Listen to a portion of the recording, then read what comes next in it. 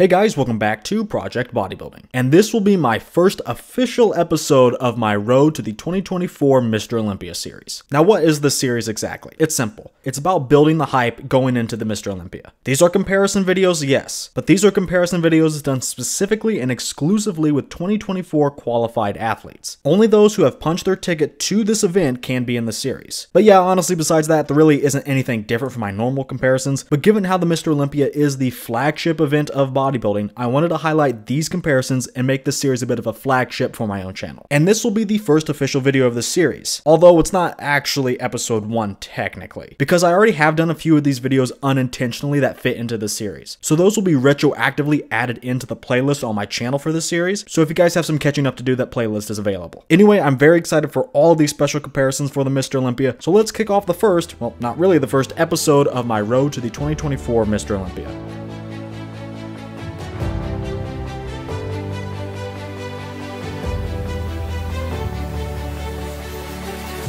In today's video, we are going to be comparing some of the most aesthetic guys in the current Open IFBB. We will be comparing the best Brazilian bodybuilder on the planet right now, Rafael Brandao. He had a strong showing at the Arnold Classic Ohio, and he eventually got qualified about a month later at the Arnold Classic South America. In this comparison, he will be going up against someone hot off 2 major pro wins this summer, that being Behrooz Tabani. Now, Behrooz does have and always has had trouble getting to America for the Olympia. Hopefully that is not the case this year. Regardless, we are going to run this comparison as if he was guaranteed to be there, and this is going to be a great comparison. Again, both of these guys have stellar shape, but at the same time, they also have a few gaps in their physiques, so I'm very interested to see how this turns out. So let's not wait any longer. Here's Behrooz Tabani versus Rafael Brandao. We're going to use each guy's best versions from the year so far. For Rafael, that's the Arnold Classic Ohio where he placed 3rd, and for Behrooz, while I personally prefer the Flex Pro weekend version, I think the consensus would be that his best version is his latest version, the 2024 Dubai Pro version. This is something that I will address a little more later on though. But if you do want to see that Flex Pro weekend version compared with Rafael Brandao, watch Mark's Max Muscles video. He used that version for Behrooz. That is partly why I chose Dubai for Behrooz in this video, but anyway, those are the versions we will be using. Let's cut the intro and jump into the video. If you guys like these types of videos, be sure to hit the like button and subscribe for more. Like I said, these guys have perhaps the most aesthetic physiques of the current Open IFBB. This makes the first couple of poses very tough because these shots are all about looking like a statue. In terms of the upper bodies, I'd actually give Behrooz Tabani a slight edge. They're both good in the arms. Behrooz are just a bit fuller though. His lats are also a bit fuller, even his waist is a tiny bit smaller. Brandao is right there in terms of these things though. He has good arms and obviously fantastic aesthetics with a good V taper and all of that, but Behrooz is just a bit better in these areas, winning him the upper body as a whole by a hair. But the lower body is certainly a blowout. Behrooz' Achilles heel in a few poses are those lackluster quads. They have some okay size overall, but it's still like he needs some more sweep or something. Maybe that's just because he's so wide up top. And it's not just the size and the lacking sweep. Behrooz also has very poor separation. Brandao has literally none of these problems. Strictly speaking about the quads, he may have some of the best in the Open IFBB. So for one thing, the question of balance is no question. Brandao schools Behrooz. Behrooz still does have that stellar upper body, but Brandao's legs against Behrooz's showcase a much bigger gap than their upper bodies do. This is still very close. I can give this to Behrooz because that upper body is nothing short of awe-inspiring, but I'm going with Brandao. Brandao has a slightly worse upper body shape, but no weaknesses in this shot. He has solid arms, better balance, and great aesthetics in his own right. He's overall more complete, and that wins him the pose. It will be a narrow win, however. Since I imagine most of us are split on this one, I'm just going to make it a 1-point win for Brandao. And get used to those 1-point margins, that's all I'm saying.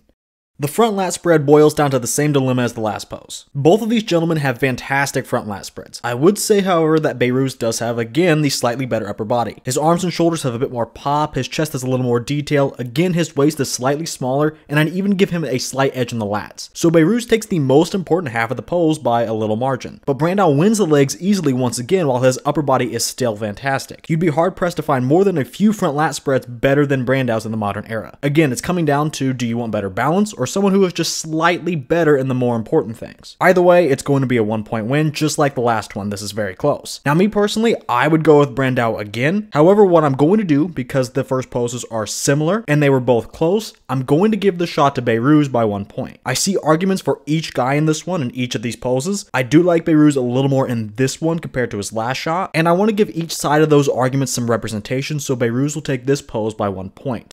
Now we're moving on from the front shots and going to the side chest. And both of these guys remain neck and neck. Structurally, or I guess just from an overall perspective, Rafael's a little more imposing. This isn't exactly just a structural thing, it has to do with the overall posing choices as well. Behrooz squats down a lot and turns to the judges a ton. Brandao, on the other hand, is a little bit more upright. This makes him look a little bit better and more imposing from a zoomed out perspective. But that's not exactly the case body part for body part. Behrooz wins the side leg on detail, for example. Brandao is bigger for sure, but compared to Behrooz, he looks a little soft. Behrooz doesn't even look small either. The small quads do not hinder him beyond the front poses. For me, I will take a little less size but more separation here to give Behrooz the win. Then in the arm and delt, Behrooz looks a little bigger and pops just a little bit more in this picture, but they're really close, and I'd bet on a real stage they'd be about the same. And finally, in the pecs, this is very close, but I'm going with Behrooz. Neither of these guys have a ton of detail in this one, but Behrooz just looks a little bit thicker. Again though, this is very close. And the entire pose is, really. But to me, Behrooz has the size to compete with Rafa and the structure, but he has a little more detail in the side leg and slightly bigger pecs, and those things make all the difference. I'm giving this to him by 1 point. I do think this one could definitely change on a real stage, however, because Rafael is more impressive from an overall perspective.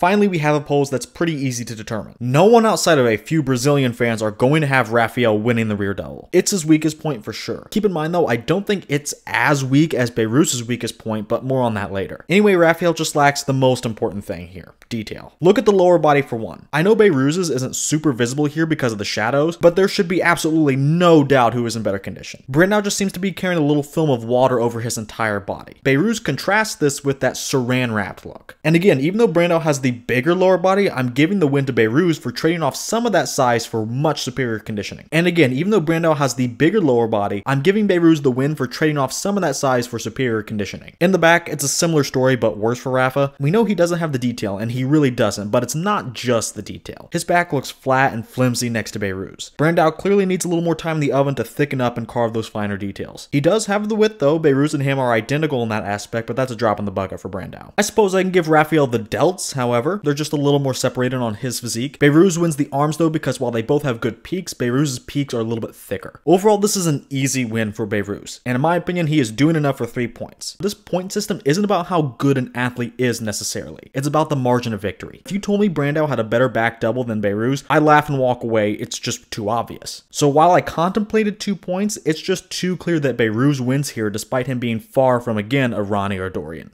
Behrooz does end up making it 2 for 2 with the second back pose. Now I will say Brandao is a bit wider. Let's not beat around the bush here. It's true, Behrooz is just a little more narrow, but even in the rear lat spread, that's not going to be enough when you lose everything else by so much. Brandao again loses the lower body. I don't need to re-explain myself there. And in the back, he looks flimsy and lacks detail yet again. Behrooz has the much bigger traps, the thicker spinal erectors, and even the thicker lats. And his back looks borderline like an anatomy chart. Brandao again is looking soft and smooth. But I will make this pose a little more narrow because Brandao does take width by a little bit. So I think he can peel off some support for himself in this pose, but it's certainly not going to be enough to win. It's not even really a major difference, and Behrooz is just better everywhere else. This to me personally is another 3-point win, but I will be a little more objective and narrow it down to just a 2-point win for Behrooz. After the back poses, we are going right back to a very close pose, our last side pose, the side tricep. Now both of these competitors have things you can like. Like in the side chest, Brandao being bigger, taller, whatever, he is more imposing. He looks more impressive from an overall perspective, and I bet we'd see that even more on a real stage. But let's break this down a little more. In the side leg, I once again have to give this to Behrooz. He's a bit smaller, but that detail is crazy. Keep in mind though, Brandao with just a little bit better conditioning could easily win here since he's already bigger. Now what about the midsection? Well, I just have to go with Rafa. Behrooz has tweaked his posing a little bit for the better on this one, but he still needs to show off this asset better. His abs are crazy, we're well aware of that, and right now he's not squeezing the obliques or the rest of the midsection. He's not even really locking in the stomach 100%. It's like he has fake abs over a regular person's midsection. The abs themselves are great, but the midsection as a whole has to go with Rafa. Now, are Rafael's abs more defined than Behrouz's? No, but it's an overall thing. He's more streamlined. And going up a little further, Rafael wins the pecs as well. They're just a bit fuller. And with that, he caps out the entire physique nicely, and I have him winning the whole streamlined look thing that I want in this pose. He has a big side leg, the tight waist, big pecs. Behrooz has all these things too, but Brandao ties it all together more perfectly. He flows better. And finally, what about the triceps? Well, I would say both are just decent, but I do like how Brandao's is a little more thick and a little more defined. We're talking about just a few percent better in each of these things, but that is enough to win him the area. It's another nail biter here. Behrooz has crazy conditioning and overall looks very impressive, but Brandao is winning me over with his streamlined look and better tricep. He'll take this one, but with 1 point. The abs and thighs is definitely a mixed bag for either of these guys. Let's just go tit for tat here and compare each namesakes of the pose. We can start with an easy one. The thighs portion is clearly going to Rafael. Behrooz quads as a whole, I guess, look okay here compared to some of the other poses. He has the advantage of not contending with his upper body and his width like he was in the front double or the front lat spread. So you notice the disparity in his balance a little less. You definitely can't get around that lack of detail though. His separation sucks. And I don't think I need to explain why Brandao himself is winning. Now let's move on to the abs. This is definitely Behrouz's territory. For being an aesthetic guy, Brandao's abs really do not impress me. The separation is subpar, and genetically he has very mediocre insertions. Behrouz's midsection is ripped from the obliques to the deeper abs. His lats are also a little more prominent here. I'd say he looks a little more streamlined as well. And with that, we are once again back to what turned out to be the entire debate encompassing this comparison. Do you want Behrooz, who has the edge in the slightly more important things, or do you want Brandao, who has the better balance but looks a little less polished and just less stellar? Well, this time around, I have to go with Behrooz. I really don't know if that's the right choice, however. He is leaving a lot to be desired in the legs, but me personally, I think the abs do enough to carry him, and I'll always take the more impressive abs over more impressive quads. If Brandao had looked a little more impressive in the abs, or even had the conditioning in the midsection like Behrooz, I'd probably go with him, but I had to decide on someone, and right now it's Behrooz. This will not be anything more than 1 point, however. Even if I had Brandao here, it would be by 1 point. I get it, scream at me in the comments about how it's the abs and thighs, therefore Brandao wins by default because he has both elements. I get it, I'm just a little more wowed by Behrooz. I'm going with him. And finally, we have the most muscular, and still on this last pose, it's close. Let's start with a very important, albeit very basic question. Who impresses me more? I have to go with Behrooz. The width in those delts are just insane. I'm immediately drawn to him, and the conditioning is killer too. But Brandao was still very impressive, especially with that newfound size. And in terms of body part for body part, they definitely trade off. Brandao does win the legs. Behrooz takes the midsection by picking a pose that actually shows it off. I'd say Behrooz also wins in the delts too, just for sheer size. I'd even throw the arms in there as well. I would give Brandao the chest, however. He looks a little bit thicker, and I like that split in his pecs. Behrouz's chest is obviously still great though, mainly because of that detail though. Overall, to end this pose in this comparison, I do think both of them can win here. Behrooz has a little more of that wow factor, at least to me, but Brandao is more filled in everywhere. He doesn't have empty quads, and he's not top heavy. But because it's so close, I'm just going to go with who impresses me more. We're kind of still on that same debate that we started with. Do we want better balance but less freak factor and quality, or more in the important things at the expense of some of these smaller things? I'm once again going to go with Behrooz here simply for impressing me more. This is definitely where a panel of judges would really help because everyone has their own personal preference, and that's kind of what this pose is coming down to, and a lot of others. I can certainly acknowledge this is close though, so Behrooz won't be getting far. He will only be leaving this comparison with a 1 point win.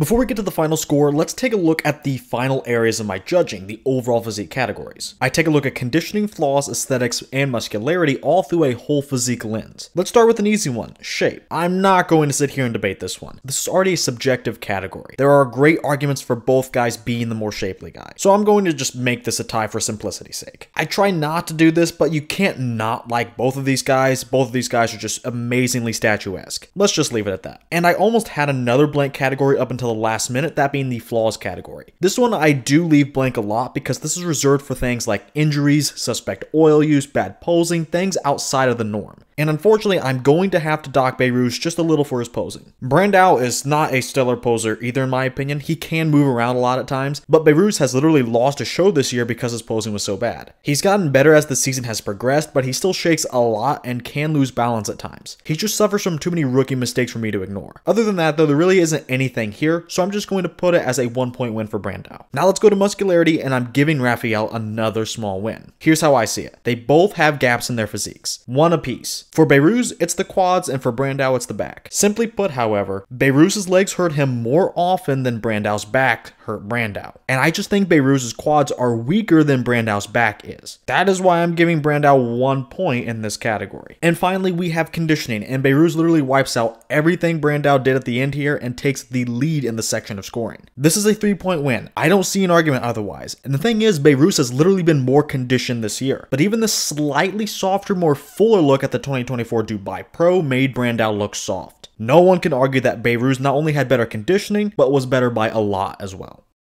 Alright, now that we've gone through both phases of my judging, here are the final scores. Behrooz did take the victory here with 74.6 points to Brandao's 25.4. Overall, I did expect this to be a little closer on paper, but that did turn out to be the case. However, that doesn't mean that it was not pretty close. All but 2 of these poses were decided by just 1 point, and those poses were ones that I felt I was deciding with personal preference because they were coin tosses. So what if I were to change the ones that I thought were the closest? What would happen then? In this scenario, I would give Brandao all the poses of points he already won in the current scenario. But in addition to that, I would give him 1 point victories in the front lat spread, side chest, or most muscular, and the abs and thighs. Basically, this is a scenario where I'm someone who broke those ties based on Brandao's superior balance. I wouldn't change the overall physique categories, however, because I think those are pretty objective. So in this scenario, it does get a lot closer, but Behrooz would still be winning with about 57 points to Brandao's 43, even with giving him those poses. And I said I would give Brandao the most muscular or side chest since I didn't see myself giving him both, but it turns out that Behrooz still has room to lose that pose. Now, why is this happening? It's pretty simple: conditioning. Conditioning wins shows, at least it used to pretty consistently. I'm not so sure now, but in my opinion, conditioning should be very important. It's one of the few factors well within the hands of bodybuilders. I think it's important and should be rewarded. And not only does Behrooz have stellar conditioning, Brandao just straight up doesn't. It would be one thing if Brandao just got outclassed, but still had dugout hams, a detailed lower back, etc. But Behrooz took him to school on this one. And Behrooz does also have the advantage of having the superior back, a very good back actually. That's why even in a favorable scenario to Brandao, Behrooz would walk away easily with 5 to 6 points in just 2 shots. Behrooz also did have a gap, however. He has those pretty weak quads, and I do think they are weaker than Brandao's back. But Behrooz does a lot to outshine those between his great shape and stellar upper body features. And of course, that conditioning. So overall, as long as Behrooz is more conditioned, it's going to be very tough for Brandao to overtake him. And this is coming from someone who likes Brandao more. I like the better balance, and overall, he is more appealing to me. But as for the better bodybuilder, that's not him, at least between these 2 versions at this point in time. Now, if Brandao brings great conditioning, I do have him winning. And I'm not even going to say it's close or not if he gets in condition, because it's already close now. With that, I firmly believe that with absolutely no new muscle, but with better conditioning, he would beat Behrooz. Brandao is more complete, has the smaller gaps, better balance, and fantastic shape. He would basically have everything Behrooz has going for him, but Brandao would also be more well-rounded. So the ball really is in Brandao's court right now. And good news for him, this is well within his control, at least by my estimation. As for now, however, if these 2 versions or something similar stepped on stage, I believe Behrooz' better back, standout shape, and much sharper conditioning would make him the narrow victor between the 2.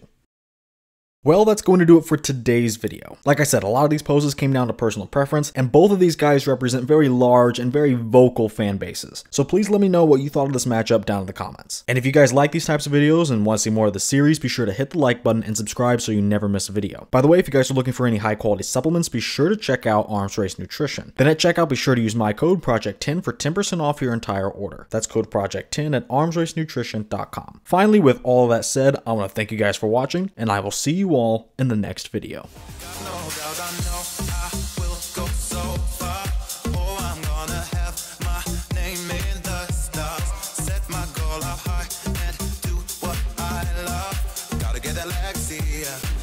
Get Alexia.